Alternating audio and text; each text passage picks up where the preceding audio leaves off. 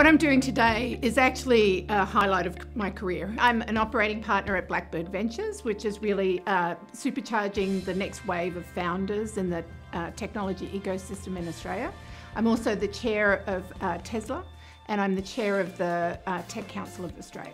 There are over 860,000 people in Australia that are working in the technology arena, and we hope to grow that to 1.2 million. It can really be a powerhouse for economic growth in Australia. The founders, the capital, and the know-how is actually there to create companies that will change the world over the next generations. Using technology and using the smartest minds out there, we can actually solve the problem of climate change and really keep the lid on our CO2 emissions and reduce those over time. This award is a way of showcasing what education can really do for a career.